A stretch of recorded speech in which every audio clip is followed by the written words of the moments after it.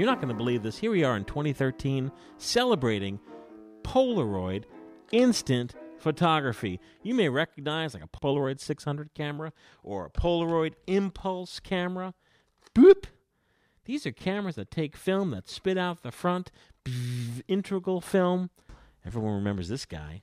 The Polaroid Classic One-Step from 1977 that takes SX70 film. Or how about one of these guys? Ooh! Look at this. Look at the size of it. All these cameras take integral film. And in 2013, I'm very happy to tell you that there is a brand new color film out from the kind folks at the Impossible Project. It's called PX680, and you have SX70 called PX70 color protection film. And there's even a Spectra film called PZ680. This is a wonderful new film that I highly recommend. It does take about 30 minutes to process. You shoot the film. Your film will be blue when it comes out of the camera. That's right. Here, I'll show you. This is what you will see. Hold on. Don't go away. Look at that. You will see an image that is blue. And I've gotten emails. People like, I've shot for the first time with a new PX680 film, and it's blue. Well, sit tight.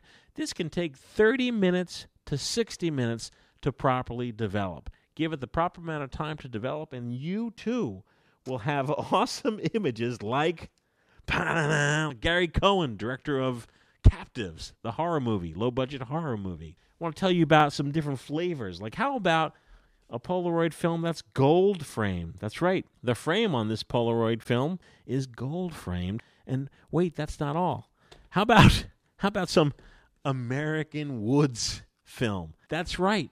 This is Polaroid 600 film that has an American Woods border. Check this out. Look at that. There's Joe Colbeck, our cameraman. Here's Fred from the health food store across the street. Now, you could check out this at theimpossibleproject.com, or you can go to our very own website, filmphotographyproject.com. We have a store where you can buy vintage Polaroid cameras, and you can buy all this film I've talked about. And I just wanted to kind of tell you folks out there that this is one of the best years ever to get into instant photography.